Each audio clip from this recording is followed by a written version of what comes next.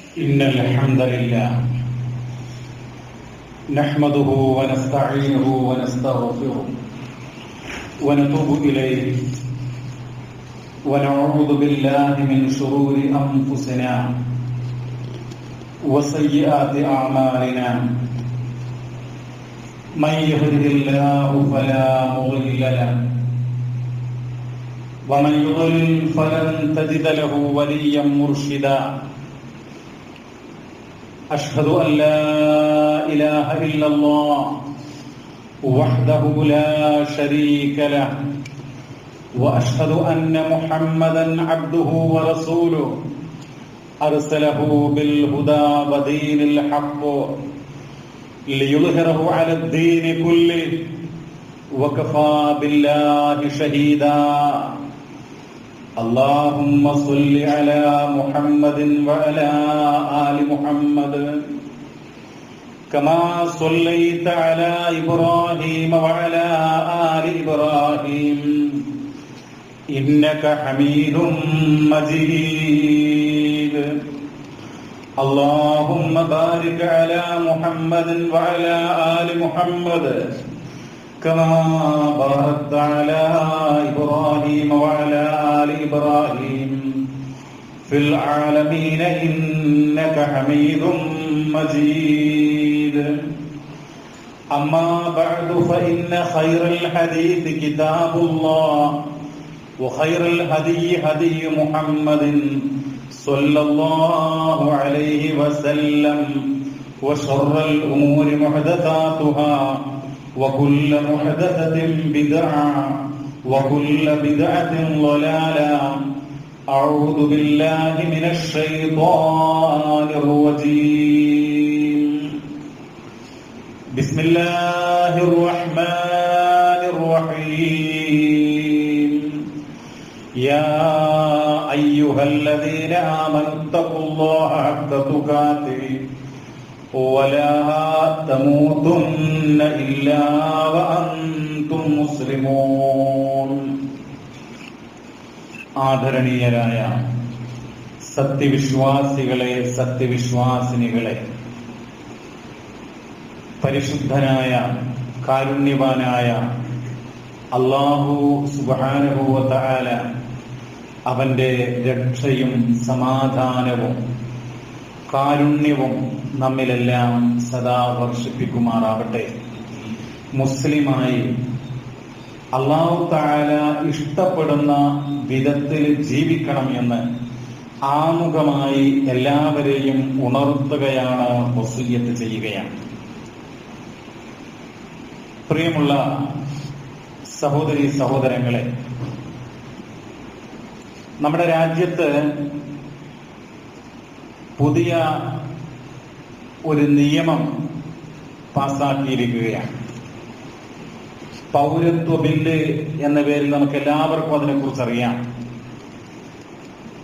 അതുമായി ബന്ധപ്പെട്ട് പരിശുദ്ധ ഖുർആനിന്റെ അനുയായികൾ എന്നുള്ള നിലക്ക് നമ്മൾ സ്വീകരിക്കേണ്ടുന്ന നിലപാട്, നമ്മൾ കൈക്കൊള്ളേണ്ടുന്ന ഒരു നയസമീപനം അതെന്ത് എന്ന് നമ്മൾ അറിയേണ്ടതുണ്ട്. നമ്മുടെ രാജ്യം ഭരിച്ചുകൊണ്ടിരിക്കുന്ന സംഘപരിവാർ ശക്തികൾ മഹത്തായ ഇന്ത്യൻ ഭരണഘടന അതിന്റെ അന്തസ്സത്ത കളഞ്ഞു കുളിക്കുന്ന വിധത്തിലാണ് നിയമം കൊണ്ടുവന്നിട്ടുള്ളത്. തീർത്തും ഒരു സമുദായത്തോട് അനീതി കാണിക്കുകയാണ് ചെയ്തിട്ടുള്ളത്. അത് നമ്മുടെ രാജ്യത്ത്, ഈ രാജ്യത്തിന്റെ സ്വാതന്ത്ര്യത്തിനൊക്കെ വേണ്ടി ശ്രമിച്ചിട്ടുള്ള മഹാരഥന്മാരായ ധീരദേശാഭിമാനികളായിട്ടുള്ള ആളുകൾ മുന്നിൽ കണ്ട നമ്മുടെ ഭരണഘടന മുന്നോട്ട് വെക്കുന്ന ഓരോ പൗരനും ലഭ്യമാകേണ്ടുന്ന സമത്വം എന്നുള്ള മഹനീയമായിട്ടുള്ള ആശയങ്ങളെയൊക്കെ കളഞ്ഞ് കുളിക്കുന്ന ഒരു സംഭവമാണ്.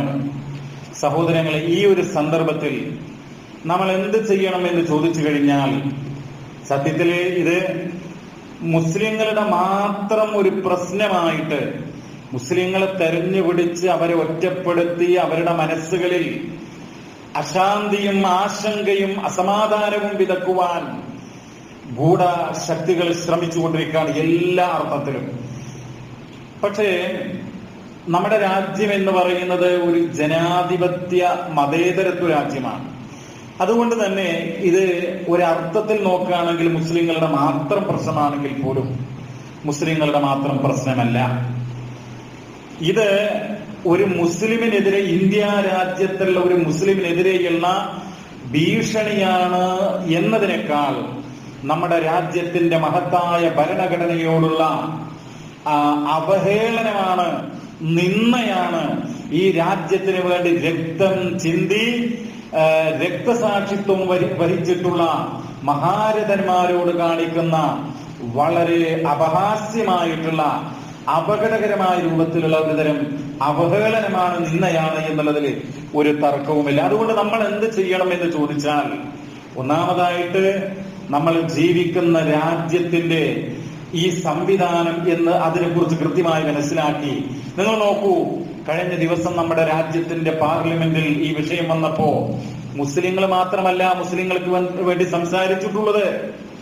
ഈ രാജ്യത്തെ ഏറെ സ്നേഹിക്കുന്ന, ഈ രാജ്യത്തിന്റെ ഭരണഘടനയെ കുറിച്ച് നന്നായി അവഗാഹമുള്ള, വിജ്ഞാനമുള്ള നല്ല നിയമ പണ്ഡിതന്മാർ, അവര് ഈ രാജ്യത്തെ ഭരണഘടനയ്ക്ക് വേണ്ടി, മുഴുവൻ മനുഷ്യർക്ക് വേണ്ടിയാണ് സംസാരിച്ചത്. മുസ്ലിങ്ങളുടെ മാത്രം പ്രശ്നം എന്നുള്ള നിലക്കല്ല.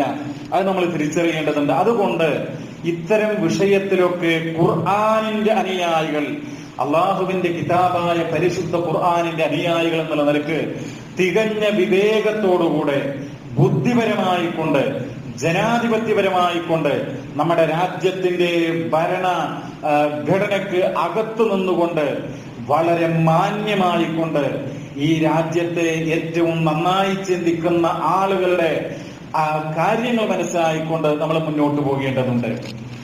മുസ്ലിങ്ങൾ മാത്രമല്ല പ്രതികരിക്കേണ്ടത്, മുസ്ലിങ്ങൾ മാത്രമല്ല പ്രതികരിച്ചിട്ടുള്ളതും. അപ്പൊ അതുകൊണ്ട് അതൊക്കെ മനസ്സിലായിക്കൊണ്ടായിരിക്കണം നമ്മൾ കാര്യങ്ങൾ ഗ്രഹിക്കേണ്ടത്.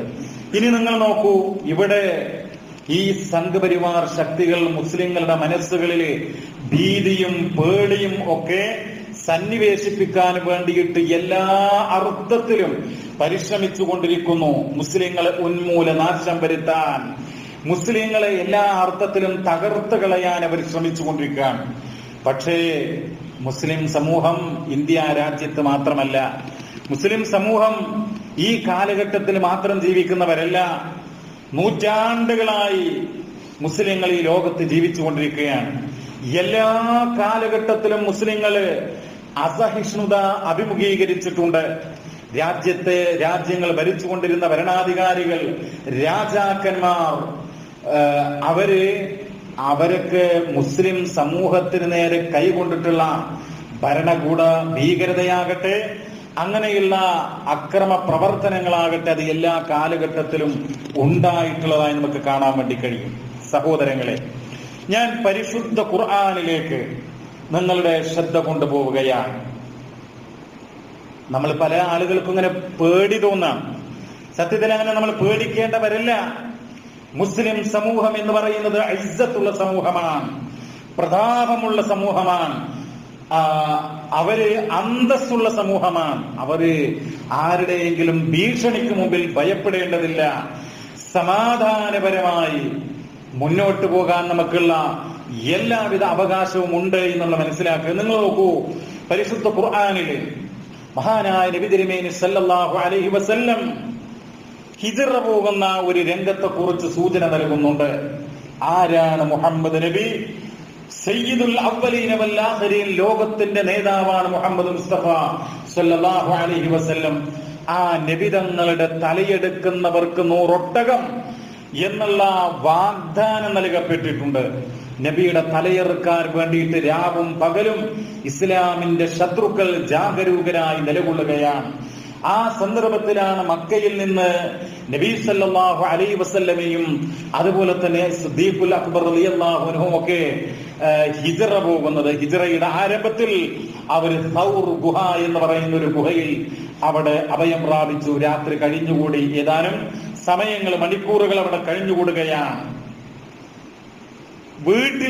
നബിയുടെ വീട്ടിൽ നിന്ന് നബി രക്ഷപ്പെട്ടു എന്ന് മനസ്സിലാക്കിയിട്ടുള്ള, നബിയുടെ തലയെടുക്കാൻ വേണ്ടി ഇറങ്ങി പുറപ്പെട്ടിട്ടുള്ള ആളുകൾ മരുഭൂമി ആകമാനം മലകളിലും കുന്നുകളിലും താഴ്വരകളിലുമൊക്കെ നബി അന്വേഷിച്ചു കൊണ്ടിരിക്കുകയാണ്.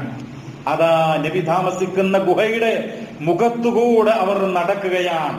ഒന്ന് താഴേക്ക് നോക്കിയാൽ നബിയെ കാണും. നബിയെ പിടികൂടാൻ, നബിയുടെ കഥ കഴിക്കാം. പക്ഷേ ആ സന്ദർഭത്തിൽ ശത്രുക്കൾ നടന്നു പോകുമ്പോൾ നിങ്ങൾ ആ രംഗം മനസ്സിൽ കാണണം. ജീവന് ഭീഷണിയിൽ ഒരു ഘട്ടമാണ് പ്രിയമുള്ളവരെ.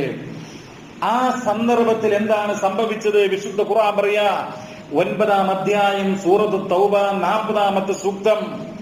ആ ആയത്ത് നമുക്ക് സമാധാനം നൽകുന്നു. എന്താണ്? അബൂബക്കർ സിദ്ദീഖ് റളിയല്ലാഹു തആല അൻഹു ചോദിച്ചു, നബിയെ, അവര് നമ്മെ കാണില്ലേ? അവര് നമ്മെ ആക്രമിക്കുകയില്ലേ? അപ്പോ അള്ളാന്റെ റസൂല് പറഞ്ഞതായിട്ട് പരിശുദ്ധ ഖുർആൻ രേഖപ്പെടുത്തുകയാണ്, ലാ തഹ്സൻ ഇന്നല്ലാഹ മഅനാ. നീ ദുഃഖിക്കരുത്, നീ ദുഃഖിക്കാൻ വേണ്ടി പാടുള്ളതല്ല. ഇന്നല്ലാഹ മഅനാ, നിശ്ചയം അല്ലാഹു തആല നമ്മുടെ കൂടെയുണ്ട്. ആ ഒരു വികാരം നമുക്കുണ്ടാകണം പ്രിയമുള്ളവരെ. നമുക്ക് അല്ലാഹു സഹായിക്കാനുണ്ട് എന്നുള്ള ആ ഒരു ബോധം നമ്മുടെ മനസ്സിൽ രൂഢമൂലമാകേണ്ടതുണ്ട്. അചഞ്ചലമായിട്ടുള്ള അല്ലാഹുവിലുള്ള പ്രതീക്ഷ മുസ്ലിം സമൂഹം ഒരിക്കലും കൈയൊഴിക്കാൻ വേണ്ടി പാടുള്ളതല്ല എന്നാണ് ഈ സൂക്തത്തിൽ നമുക്ക് മനസ്സിലാക്കാൻ വേണ്ടി കഴിയുന്നത്. തുടർന്ന് അല്ലാഹു പറയാണ്, ഫഅൻസലല്ലാഹു സകീനതഹു അലൈഹി വഅയ്യദഹു ബിജുനൂദിൻ ലം തറൗഹാ. അല്ലാഹു തആല അവർക്ക് സമാധാനം ഇറക്കി കൊടുത്തു. വഅയ്യദഹു, അവരെ ശക്തിപ്പെടുത്തി. ബിജുനൂദിൻ ലം തറൗഹാ, നീ കാണാത്ത ഒരു സൈന്യത്തെയും കൊണ്ട്, നമുക്ക് കാണാൻ കഴിയാത്ത സൈന്യത്തെ കൊണ്ട് അല്ലാഹു തആല അവരെ ശക്തിപ്പെടുത്തി എന്നുള്ളതാ.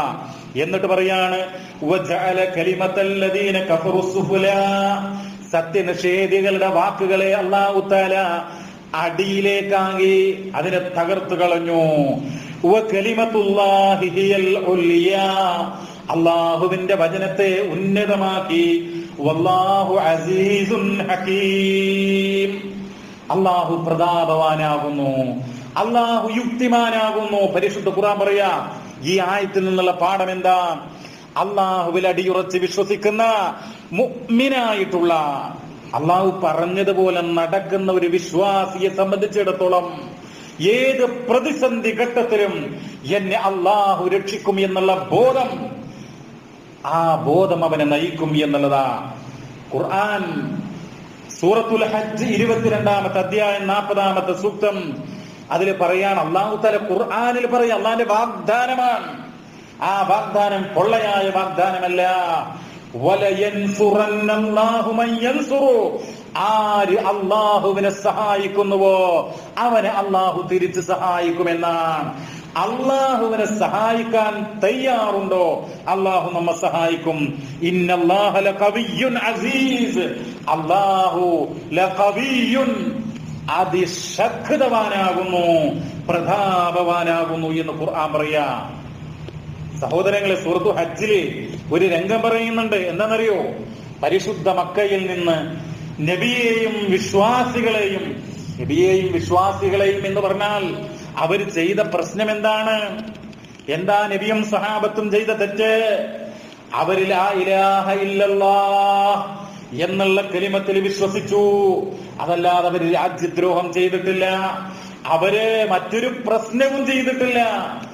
അവര് അള്ളാഹുവിൽ വിശ്വസിച്ചു. ഞങ്ങളുടെ രക്ഷിതാവ് അള്ളാഹുവാണെന്ന് പറഞ്ഞു. അതിന്റെ പേരിൽ അല്ലദീന ഉഖ്രിജൂ മിൻ ദിയാരിഹിം ബിഗൈരി ഹഖ്ഖിൻ, ആ ജനങ്ങളെ, നബിയെയും സ്വഹാബത്തിനെയും അന്യായമായി കൊണ്ട് അവരുടെ ഭവന ഭേദനം നടത്തി വീടുകളിൽ നിന്ന് പുറത്താക്കി എന്നുള്ളതാണ്.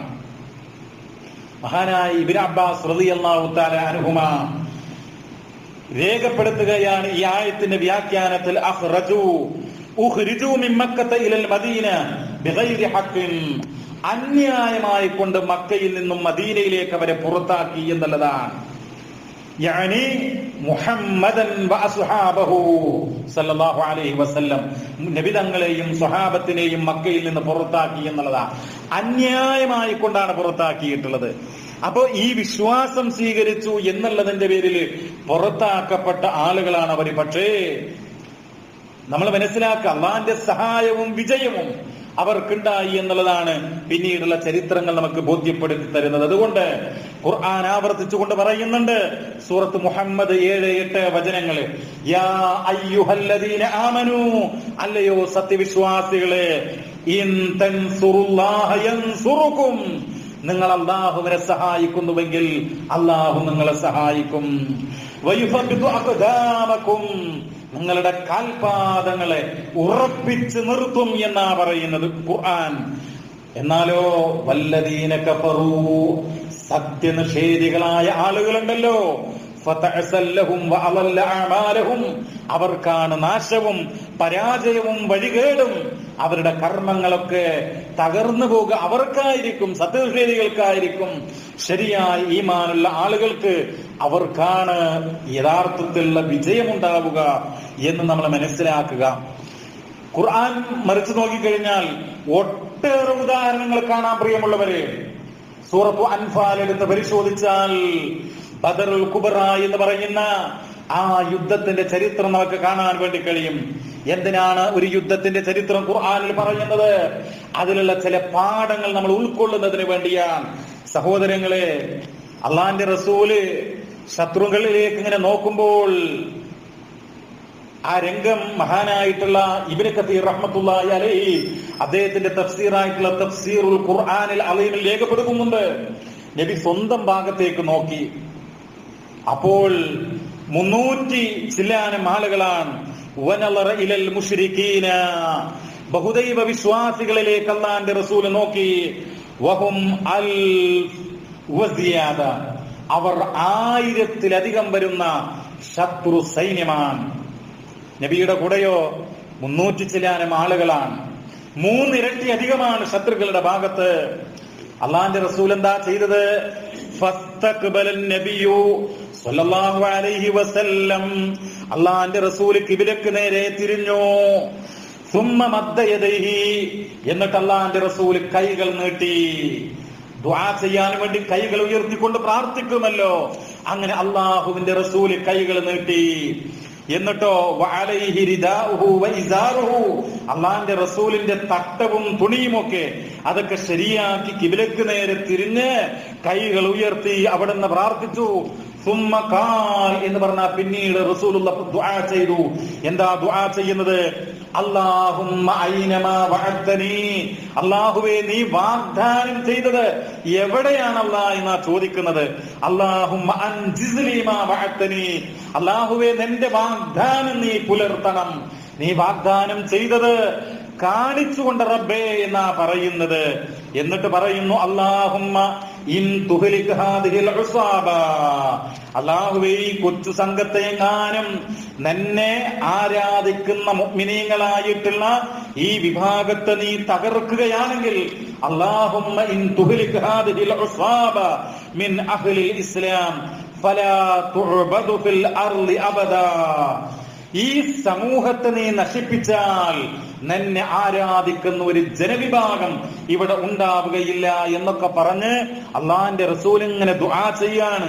തുടർന്ന് മഹാനായിട്ടുള്ള ഇബ്നു കസീർ രേഖപ്പെടുത്തുകയാണ്, ഫമാ സാല യസ്തഗീതു റബ്ബഹു അസ്സ വജൽ, അള്ളാന്റെ റസൂൽ ഇങ്ങനെ ദുആ ചെയ്തുകൊണ്ടേയിരുന്നു, ഇസ്തിഗാസ ചെയ്തുകൊണ്ടേയിരുന്നു. ബദറിന്റെ രണാങ്കണമാണ്. ആ സന്ദർഭം ആലോചിച്ച് നോക്കൂ.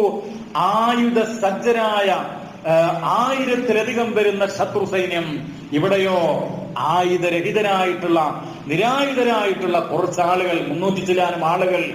അങ്ങനെയുള്ള എല്ലാ അർത്ഥത്തിലും പരാജയത്തിന് മുഴുവൻ സാധ്യതയുമുള്ള ഒരു ഘട്ടത്തിലാണ് അള്ളാന്റെ റസൂൽ അള്ളാഹുവിനോട് ദുആ ചെയ്യുന്നത്, ഇസ്തിഗാസ നടത്തുന്നത്. ആ സന്ദർഭത്തിൽ സഹോദരങ്ങളെ, റസൂലുള്ള ദുആ ചെയ്തിട്ട് അവിടുത്തെ തട്ടം ഒക്കെ നിലത്ത് വീണു എന്നുള്ളതാണ്. അബൂബക്കർ സിദ്ദീഖ് റളിയല്ലാഹു അൻഹു അത് എടുത്തു കൊടുത്തു എന്നൊക്കെ അവിടെ വിശദമായി രേഖപ്പെടുത്തുന്നുണ്ട്. സംഭവം എന്താ? ആ പ്രാർത്ഥനയ്ക്ക്, ആ സഹായ തേട്ടത്തിന് അള്ളാഹുവിന്റെ ജവാബ് വന്നു. അത് ഖുർആൻ രേഖപ്പെടുത്തുകയാണ്. സൂറത്തുൽ അൻഫാലിലെ 8-ാമത്തെ വചനം, ഇത് തസ്തഗീസൂന റബ്ബക്കും ഫസ്തജാബ ലക്കും, ഇത് തസ്തഗീസൂന റബ്ബക്കും, നിങ്ങളുടെ രക്ഷിതാവിനോട് സഹായം യാചിച്ച സന്ദർഭം ഫസ്തജാബലക്കും നിങ്ങൾക്ക് അല്ലാഹു തആല ജവാബ് നൽകി. എങ്ങനെയാണ് അല്ലാഹു തആല ഉത്തരം നൽകിയത്? അന്നീ മുമിദ്ദുക്കും ബിഅൽഫിൻ മിനൽ മലായികതി മുർദിഫീൻ. തുടരെയുള്ള ആയിരക്കണക്കിന് മലക്കുകളെ ഇറക്കി കൊടുത്തുകൊണ്ടാണ് അള്ളാഹുവിന്റെ സഹായം ഉണ്ടായത് എന്നുള്ളതാണ്. അള്ളാഹുവിനോട് ദുആ ചെയ്തു, അള്ളാഹുവിനോട് മാത്രം രക്ഷയാചിച്ചു, അങ്ങനെ അള്ളാഹുവിന്റെ സഹായം ഉണ്ടായി എന്നുള്ളതാണ്. ആ ബദറിന്റെ രണാങ്കണത്തിൽ അള്ളാഹുവിന്റെ സഹായം അത് നമുക്ക് ആത്മവിശ്വാസം നൽകേണ്ടതുണ്ട്. അള്ളാഹു സഹായിക്കുമെന്നുള്ള പാഠമാണത് പ്രിയമുള്ളവരെ. ഒട്ടേറെ ചരിത്രങ്ങൾ നമ്മുടെ മുമ്പിലുണ്ട്.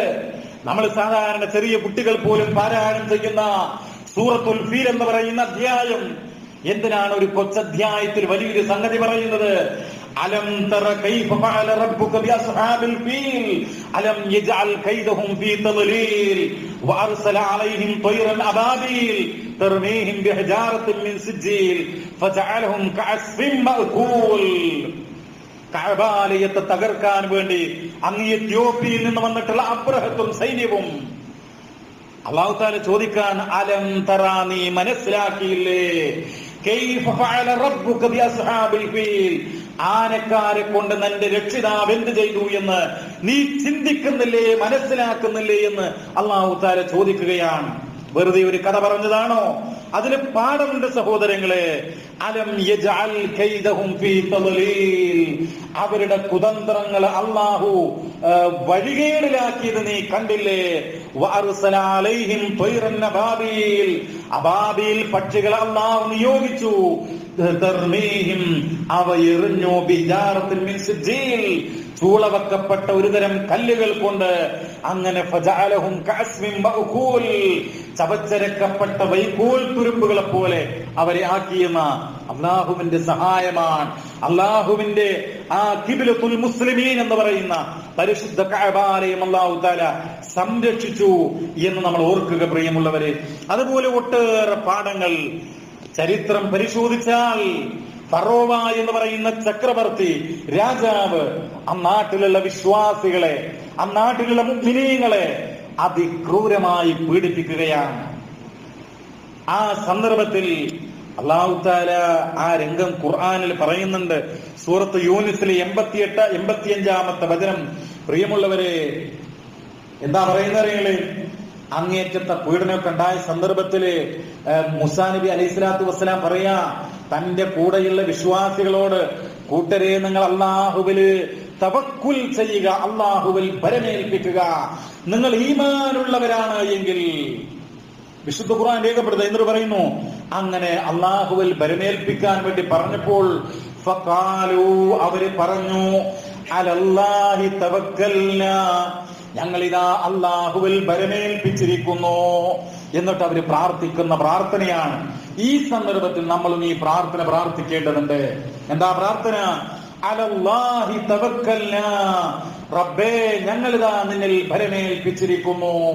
റബ്ബനാ ലാ തജ്അൽനാ ഫിത്നതൻ, അല്ലാഹുവേ, ഒരു പരീക്ഷണമാക്കല്ലേ ഞങ്ങളെ കൊണ്ട്, ലിൽ ഖൗമിൽ ളാലിമീൻ, അക്രമികളായ ജനതകൾക്ക് വേണ്ടിയും. ആ ഒരു പ്രാർത്ഥനയാണ് അവർ പ്രാർത്ഥിച്ചത് എന്നുള്ള. അള്ളാഹുവിൽ ഭരമേൽപ്പിച്ചുകൊണ്ട് മുസ്ലിം സമൂഹത്തെ അള്ളാഹുവിനെ മാത്രം ആരാധിച്ചുകൊണ്ട് ജീവിക്കുന്ന യഥാർത്ഥത്തിലുള്ള സത്യവിശ്വാസികൾ എന്ന ഈ മുസ്ലിം സമുദായത്തെ അവരെ എന്തും ചെയ്യുന്ന ഒരവസ്ഥ ഈ അവിശ്വാസികളായിട്ടുള്ള ആളുകള് അവരെന്തും ചെയ്യുന്ന ഒരവസ്ഥ ഉണ്ടല്ലോ, അതില്ലാതിരിക്കാൻ വേണ്ടി നമ്മൾ ഈ പ്രാർത്ഥന പ്രാർത്ഥിക്കണം എന്നുള്ളതാണ്. ഖുർആൻ രംഗം വളരെ വ്യക്തമായി കൊണ്ട് പറയുന്നുണ്ട്. മൂസാ നബി അവരോട് പറഞ്ഞതാ, യാ ഖൗമി ഇൻ കുൻതും ആമൻതും ബില്ലാഹ് ഫഅലൈഹി തവക്കലൂ ഇൻ കുൻതും മുസ്ലിമീൻ, നിങ്ങൾ മുസ്ലിങ്ങളാണെങ്കിൽ അല്ലാഹുവിൽ ഭരമേൽപ്പിക്കുക എന്ന് മൂസാ നബി അലൈഹി സ്വലാത്തു വസ്സലാം അവരോട് പറഞ്ഞു. അങ്ങനെയാണ് അവര് അല്ലാഹുവിലിതാ ഞങ്ങൾ ഭരമേൽപ്പിച്ചിരിക്കുന്നു, റബ്ബേ, അക്രമികളായ ജനതകൾക്ക് തോന്നിവാസം ചെയ്യാൻ ഞങ്ങളെ നീ വിധേയരാക്കല്ലേ എന്ന് അല്ലാഹുവിനോട് കേഴുകയാണ്. സഹോദരങ്ങളെ, നമ്മൾക്ക് രക്ഷ, നമ്മൾക്ക് സഹായം എന്നുള്ളത് അത് അള്ളാഹുവിന്റെ സഹായമാണ്. അത് നമ്മൾ കൃത്യമായി മനസ്സിലാക്കണം. അതൊക്കെ നമ്മുടെ തൗഹീദിന്റെ ഭാഗമാണ്, അടിസ്ഥാനപരമായ വിശ്വാസത്തിന്റെ ഭാഗമാണ്. ഖുർആൻ അത് രേഖപ്പെടുത്തുന്നുണ്ട്. സൂറത്തു ആലി ഇംറാനിലെ 3-ാമത്തെ വചനം നമ്മളെല്ലാവരും ശ്രദ്ധിക്കേണ്ട ഒരു കാര്യമാണ്. മുസ്ലിം സമൂഹം ഒരു രക്ഷകനില്ലാത്ത സമൂഹമല്ല. അള്ളാഹുവിന്റെ രക്ഷയുണ്ടാകുമെന്ന അടിയുറച്ച വിശ്വാസം, ആ ശുഭപ്രതീക്ഷ, അള്ളാഹുവിനെ കുറിച്ചുള്ള നല്ല വിചാരം, ബോധം അത് നമുക്കുണ്ടാവണം. എന്താ ഖുർആൻ പറയുന്നത്?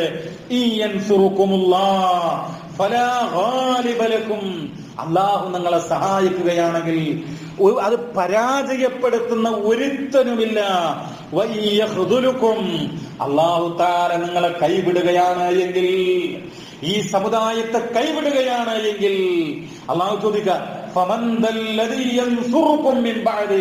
അള്ളാഹുവിന് പുറമെ ആരുണ്ട് നിങ്ങളെ സഹായിക്കാൻ? അത് ഖുർആന്റെ ചോദ്യമാണ്. അല്ലാഹുവല്ലാതെ ആരുണ്ട് നിങ്ങളെ സഹായിക്കുവാൻ? ഇല്ല കൂട്ടരെ, അല്ലാഹുവല്ലാതെ ഒരു ശക്തിയും നമ്മെ സഹായിക്കാനില്ല. അതാണ് ഖുർആൻ പറയുന്നത്. നിങ്ങളെ അള്ളാഹു കൈവിടുകയാണ് എങ്കിൽ അള്ളാഹുവിന് ശേഷം, അള്ളാഹുവിന്റെ പുറമെ ആരുണ്ട് നിങ്ങളെ സഹായിക്കുവാൻ? അതുകൊണ്ട് മുഅ്മിനീങ്ങളെ നിങ്ങൾ അള്ളാഹുവിൽ ഭരമേൽപ്പിക്കുക എന്നാണ്. മഹാനായ മുഹമ്മദ് നബി സല്ലല്ലാഹു അലൈഹി വസല്ലം ആ നബിതങ്ങളെ വധിക്കാൻ വേണ്ടി ശ്രമിച്ച കഥ നമ്മൾ പറയണ്ടായി. ഖുർആൻ അത് വളരെ വ്യക്തമായി പറയുന്നുണ്ട്. ആ സംഭവം സൂറത്തു അൻഫാൽ തന്നെ നമുക്ക് കാണാം. മുഹമ്മദ് നബിയെ അങ്ങയെ കൊണ്ട് അങ്ങയെ നശിപ്പിക്കാൻ അവര് തന്ത്രം പ്രയോഗിച്ച സന്ദർഭം. ലിയുസ്ബിതൂക, ഒന്നുകിൽ അങ്ങയെ ബന്ധിക്കുക, ബന്ധനസ്ഥനാക്കുക, അല്ല എങ്കിലോ ഔ യഖ്തുലൂക, അങ്ങയെ വധിച്ചു കളയുക, ഔ യുഖ്രിജൂക, അല്ലെങ്കിൽ താങ്കളെ അവിടെ നിന്ന് പുറത്താക്കുക. ഇതായിരുന്നു അവരുടെ ലക്ഷ്യം. പക്ഷേ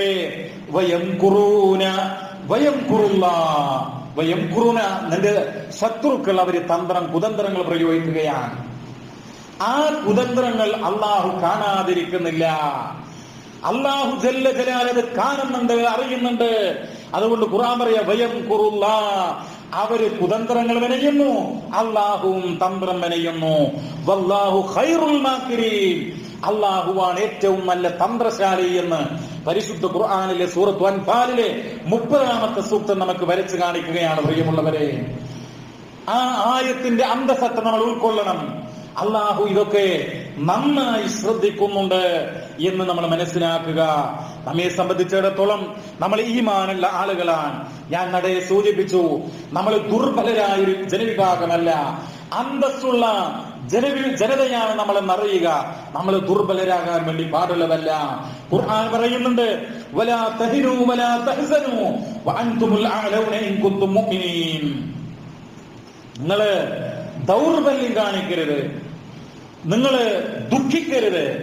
വഅൻതുമുൽ അഅലൗന ഇൻ കുൻതും മുഅ്മിനീൻ.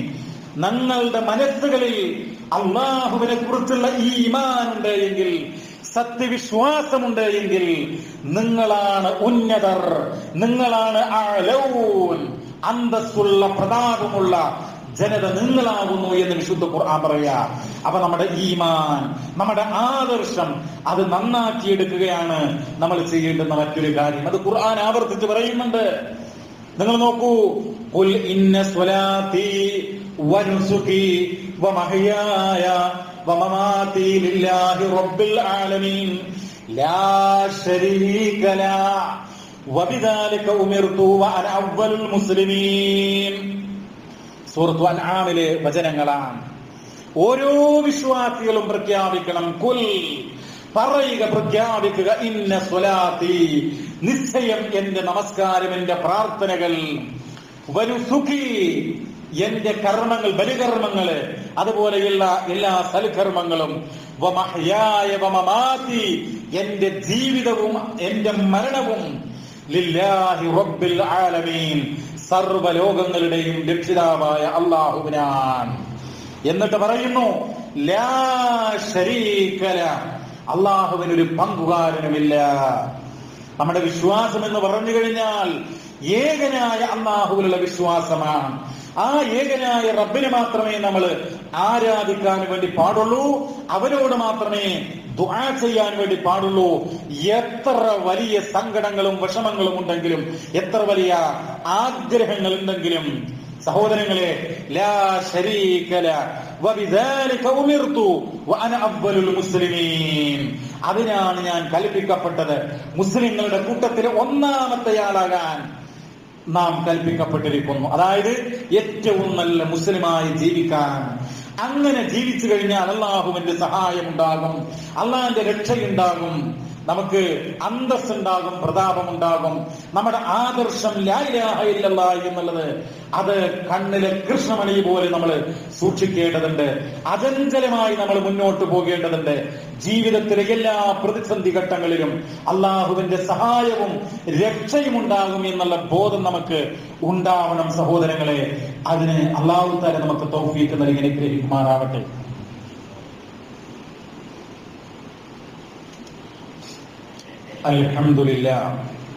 അൽഹംദുലില്ലാഹി റബ്ബിൽ ആലമീൻ. അസ്സലാത്തു വസ്സലാമു അലാ നബിയ്യിനാ വഹബീബിനാ വസയ്യിദിനാ മുഹമ്മദ് വഅലാ ആലിഹി വസഹ്ബിഹി അജ്മഈൻ. അമ്മാ ബഅദ്. അല്ലാഹുവിനെ ഓർത്ത് നല്ല വ്യക്തിത്വങ്ങളായി, നല്ല മനുഷ്യരായി ജീവിക്കണമെന്ന് ഒരിക്കൽ കൂടെ ഉണർത്തുകയാണ്, വസിയ്യത്ത് ചെയ്യുകയാണ്. സഹോദരങ്ങളെ, ഒരു സമുദായത്തിനെതിരെ ഗൂഢമായിട്ടുള്ള സംഭാഷണങ്ങൾ അല്ലെങ്കിൽ ഗൂഢമായിട്ടുള്ള പ്രവർത്തനങ്ങൾ നടക്കുമ്പോൾ പരിശുദ്ധ ഖുർആന് വളരെ വ്യക്തമായിക്കൊണ്ട് പറയാൻ, ഇതൊക്കെ അള്ളാഹു കാണുന്നില്ലേ, അറിയുന്നില്ലേ എന്നുള്ളൊരു നിരാശാബോധം നമ്മളെ പിടികൂടാൻ പാടില്ല. ഞാൻ സൂറത്തുൽ മുജാദലയിലെ 7-ാമത്തെ സൂക്തം നിങ്ങളുടെ ശ്രദ്ധയിൽ കൊണ്ടുവരികയാണ്. അലം തറ അന്നല്ലാഹ യഅലമു മാ ഫിസ് സമാവാതി വമാ ഫിൽ അർദ്. നീ മനസ്സിലാക്കിയിട്ടില്ലേ, ആകാശഭൂമികളിലുള്ളതെല്ലാം, ഈ പ്രപഞ്ചത്തിലുള്ളതെല്ലാം അല്ലാഹു അറിയുന്നു. അല്ലാഹു കൃത്യമായി സസൂക്ഷ്മമായി അറിയുന്നു. മാ യഖൂലു മിൻ നജ്വാ സലാസത്തിൻ ഇല്ലാ ഹുവ റാബിഉഹും. പ്രവിശാലമായ ഇന്ത്യ മഹാരാജ്യത്ത് ജീവിക്കുന്ന നമ്മൾ കൃത്യമായി അറിയുക, 3 ആളുകൾ ഗൂഢസംഭാഷണം നടത്തിയാൽ, ഖുർആന്റെ ആയത്തിന്റെ അർത്ഥാണ്, 3 ആളുകൾ ഗൂഢസംഭാഷണം നടത്തുകയാണെങ്കിൽ ഇല്ലാ ഹുവ റാബിഉഹും, 4ാമനായിക്കൊണ്ട് അല്ലാഹു അവിടെ ഉണ്ട്, അത് കൃത്യമായി അറിയുന്നു എന്നുള്ളതാണ്. വലാ ഖംസത്തിൻ ഇല്ലാ ഹുവ സാദിസുഹും. ഇനി 5 ആളാണ് നടത്തുന്നതെങ്കിൽ 6ാമനായിട്ട് ഇല്ലാ ഹുവ സാദിസുഹും, 6ാമനായിട്ട് അല്ലാഹു അവിടെയുണ്ട്, അത് കൃത്യമായി അറിയുന്നു. വലാ അദ്നാ മിൻ ദാലിക വലാ അക്സർ ഇല്ലാ ഹുവ മഅഹും. കുറച്ചാളുകളാകട്ടെ കൂടുതൽ ആളുകളാകട്ടെ, ഗൂഢമായ സംഭാഷണങ്ങള് ഒരു സമൂഹത്തെ തകർക്കാൻ, ഒരു വ്യക്തിയെ തകർക്കാൻ, അവര് ഉന്മൂലനാശം വരുത്താൻ പരിശ്രമിക്കുമ്പോ അല്ലാഹു ജല്ല ജലാൽ എല്ലാ കാര്യങ്ങൾക്കും കഴിവുള്ള ഇന്നല്ലാഹ അലാ കുല്ലി ഷൈഇൻ ഖദീർ, സർവശക്തനായിട്ടുള്ള റബ്ബ് അത് കാണുന്നു എന്ന് നമ്മൾ മനസ്സിലാക്കുക പ്രിയമുള്ളവരെ. എന്നിട്ട് പറയാ ഐനമാക്കാനോ, എവിടെ വെച്ച് ഗൂഢസംഭാഷണം നടത്തിയാലും, എവിടെ വെച്ച് രഹസ്യ പ്രവർത്തനങ്ങൾ നടത്തിയാലും, എവിടെ വെച്ച് അക്രമ പ്രവർത്തനങ്ങൾക്ക് നിഗൂഢമായ നേതൃത്വം നൽകിയാലും ചിലതൊക്കെ അല്ലാഹു അറിയും. സുമ്മയുനബ്ബിഉഹും ബിമാ അമിലൂ യൗമൽ ഖിയാമ. അന്ത്യനാളിൽ അതിനെക്കുറിച്ച് അല്ലാഹു തആല വിവരം നൽകും. ഇന്നല്ലാഹ ബികുല്ലി ഷൈഇൻ അലീം. അല്ലാഹു എല്ലാം അറിയുന്നവനാകുന്നു, വളരെ കൃത്യമായി അറിയുന്നവനാകുന്നു എന്നാ പറയുന്നത്. സഹോദരങ്ങളെ, അപ്പോ നമ്മൾ ഭയപ്പെടേണ്ടതില്ല. നമ്മൾ അന്തസ്സായി വിവേകത്തോടുകൂടെ, വിചാരത്തോടുകൂടെ, ശരിയായ ബോധത്തോടുകൂടെ മുന്നോട്ട് പോകണം. അള്ളാഹുവിനോട് പ്രാർത്ഥിക്കണം, നമ്മുടെ വിശ്വാസം അരക്കിട്ടുറപ്പിക്കണം. അതാണ് നമുക്ക് പറയാനുള്ളത്.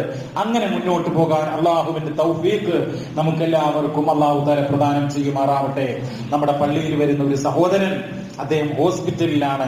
അദ്ദേഹത്തിന് വേണ്ടി പ്രാർത്ഥിക്കണമെന്ന് ആവശ്യപ്പെട്ടിട്ടുണ്ട്.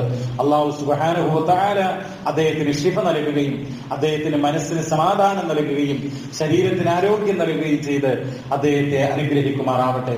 അല്ലാഹുവേ റഹ്മാനായ നാഥ, ഞങ്ങളുടെ കൂട്ടത്തിൽ രോഗങ്ങൾ കൊണ്ട് കഷ്ടപ്പെടുന്ന പ്രയാസപ്പെടുന്ന ആളുകൾക്ക് റബ്ബേ നിന്റെ കരുണ, നിന്റെ റഹ്മത്ത്, നിന്റെ കൃപ നീ വർഷിപ്പിക്കണമേ റഹ്മാനെ. അല്ലാഹുവേ ഞങ്ങളുടെ കൂട്ടത്തിൽ പാപികളായിട്ടുള്ള തെറ്റുകൾ ചെയ്തിട്ടുള്ള ആളുകൾക്ക് നീ നിന്റെ മഹത്തായ ഫള് കൊണ്ട് നീ പുറത്തു മാപ്പായി കൊടുക്കണമേ നാഥ. അല്ലാഹുവേ റഹ്മാനായ നാഥ, ഞങ്ങളുടെ മാതാപിതാക്കളിൽ പലരും അതുപോലെ ഞങ്ങളുടെ ബന്ധുമിത്രാദികൾ സഹോദരങ്ങളിൽ പലരും ഇന്ന് അന്ത്യവിശ്രമം കൊള്ളുകയാണ്. അവര് ബർസഖിയായ ലോകത്താണ്.